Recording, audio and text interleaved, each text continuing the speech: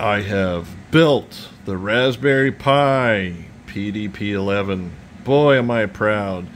This is a cool piece of kit. What remains? A few of the LEDs are dim. Either they're defective or they just went bad during the build when they got super hot sitting next to a soldering iron. The actual key start needs to be wired in. That's not wired in yet. It's a pretty simple job though. There's let's see here. There's 2 posts from there, and then there's a little spot right there for key switch power.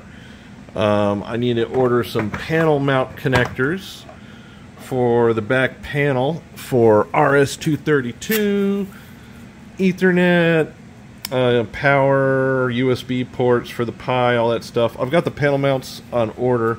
The RS-232 Max 232 Ti chips are going to take forever with the caps. I don't know where they're coming from.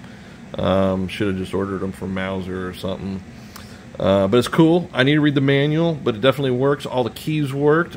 I would show you now, but I don't remember what sequence of switches to flip to begin depositing stuff in memory, because if I just hit deposit, it doesn't work. In any event, I'm super excited. I'm super proud, and particularly for today's video, I would like to thank, a huge thank you to Raid Shadow Legends for being the sponsor of every fucking video anyone's ever made, ever, except this one, which is cool, because this probably isn't going on YouTube.